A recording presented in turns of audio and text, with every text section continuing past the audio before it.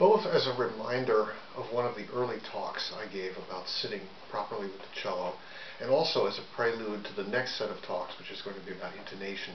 I want to revisit the subject of sitting down with the cello. And one of the most important things I found, because the cello is a big instrument, is to make sure that no matter what chair I'm in, what position I may happen to be in, which varies from chair to chair and concert to concert, is to make sure that I can reach everything very well.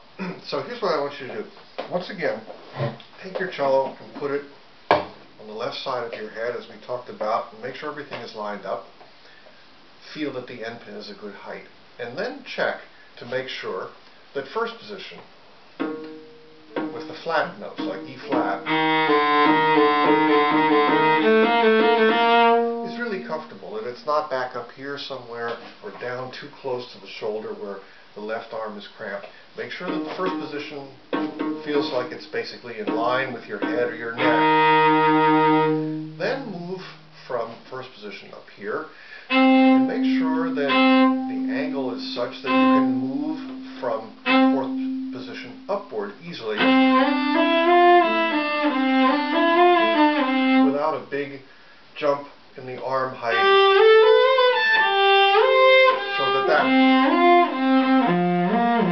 becomes very easy. And then go all the way to the end of the fingerboard.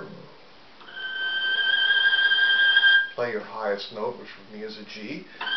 Make sure that your arm is not like this or in any way uncomfortable, so that all of these positions from here to here feel very easily accessible. And then look at your bow.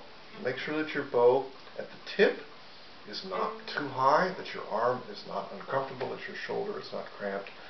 Just make sure that everything is lined up, and next we're going to talk about intonation.